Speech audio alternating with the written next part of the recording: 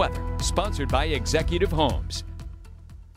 Well, we did see that strong cold front continuing to push across our area, and that's what's dropped our temperatures significantly. We are 22 degrees colder now than we were 24 hours ago, and that's just going to continue to drop for us. The wind speeds, we're also dealing with these strong north winds, 25 miles per hour here, gusting upwards of 30 miles per hour right now, and will continue upwards of 40 mile per hour wind gusts, and that's going to pretty much stick around with us until later this evening and early hours tomorrow. Current temperatures right now, you can start to see where this cold front's pretty much lingering, continuing to push further towards the south. Some areas still feeling more like those 50s, while here in Tulsa we're feeling like those 30s, 32 Coffeyville, 33 in Bartlesville. Unfortunately, we did reach that high earlier hours this morning, so now temperature is just going to continue to tumble down into those teens by later this evening. Highs tomorrow, though, not looking too good for us. 27 as that high in Tulsa.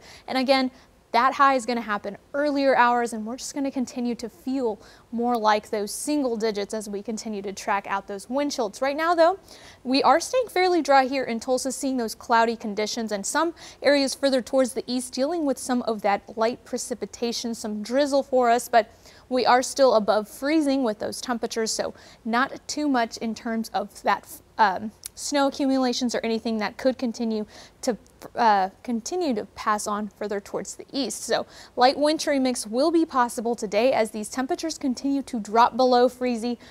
We will start to see that light chance to see some sleet here in our areas, and especially in those elevated surfaces. So travel impacts could continue further towards the east and south of I-44. There is a winter weather advisory set for northwest Arkansas, so they will be dealing more with that snow. And then here in Tulsa, here in our area, we're going to be dealing a lot with these wind chills for us. So later tonight, quickly dropping into those teens for us. Some areas feeling more like those single digits. And then Thursday morning, we're going to wake up and it's going to feel like single digits, low single digits. Some areas could feel more like the zeros, possibly even those negatives. Just continuing on further for tomorrow. Right now, though, this cold front still lingering on, hanging around, giving us that light precipitation right now.